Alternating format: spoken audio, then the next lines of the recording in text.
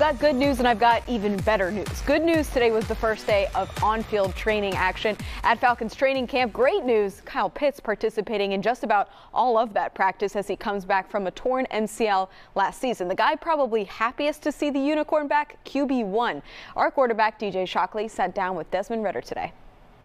All right, we got QB1 with us now, my man Desmond Ridder.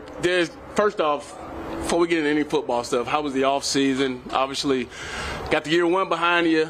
How was year two?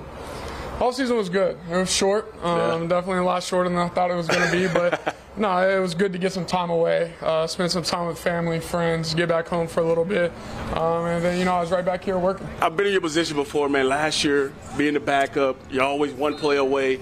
Now this season, you're the guy, and you had a good end to your season last year. Just talk about your progression going from year one to year two and what it's been like so far.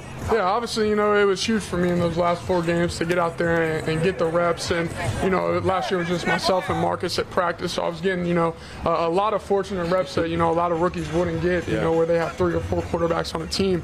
And so that was huge for me, obviously in practice, but obviously getting the games too. And then just my confidence, just knowing that I can go out there, do everything that I need to do and be able to lead a team. So, going into this year too, it's going to be exciting.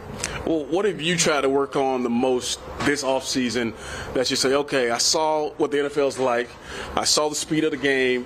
What are some of the things you want to improve on when you turn on the tape and say, hey, here's where I can get better? Yeah, obviously, the number one thing that I look at when you go back is just footwork. A lot of the times back there in the pocket, I was thinking, hey, maybe coming from college to NFL, everything speeds up.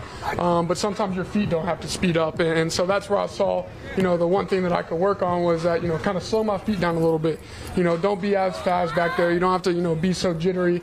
Just be calm, cool in the pocket, and, everything will work itself out. Are we hyped to have 9 back on the back now? Nah, we love to have it back. Right when I got drafted, I hit Zoe up.